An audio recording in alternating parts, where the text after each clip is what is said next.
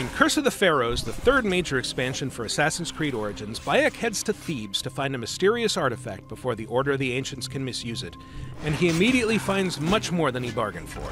Instead of human enemies, undead pharaohs are materializing in the streets and slaughtering civilians. Grave robbers are treating the Valley of the Kings like a strip mine for antiquities. And we haven't even mentioned the van-sized beasts that pass for scorpions around here. As you work to unravel the mysteries around you, you'll explore a vast new territory filled with surprises.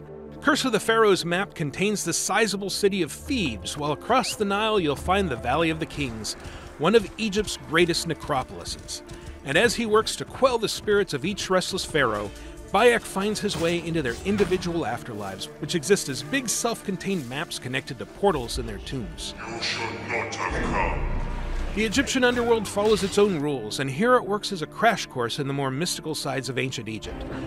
For example, did you know that Egyptians believed their souls had 5 separate parts, one of which was a human-faced bird called a ba? You will now. The afterlife is filled with exactly the kinds of cool loot you'd expect pharaohs to carry into the afterlife, as well as strange creatures and unique threats designed to keep the living out.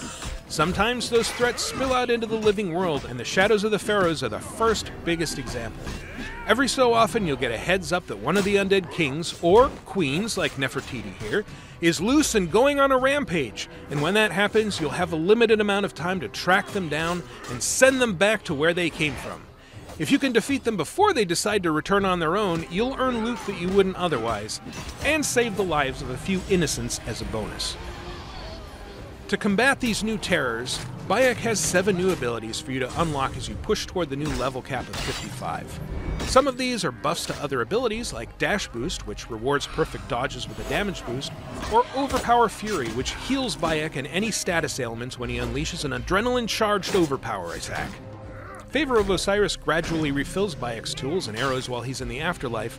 And speaking of arrows, 4 new archery abilities round out the set, with Bayek now able to automatically infect predator bow kills with flesh decay, pierce shields with fully charged hunter bow shots, get more damage out of his light bow as he scores consecutive hits, or inflict bleed damage on any targets who survive his warrior bow blasts. Curse of the Pharaohs is a sweeping expansion for Assassin's Creed Origins with lots of new territory to explore and plenty of plundered tombs to raid as you put down one restless pharaoh after another. Curse of the Pharaohs is included in the Season Pass or available separately for $19.99, and you can dig in when it launches on March 13th. For more on Assassin's Creed Origins, subscribe to this YouTube channel and visit us at news.ubisoft.com.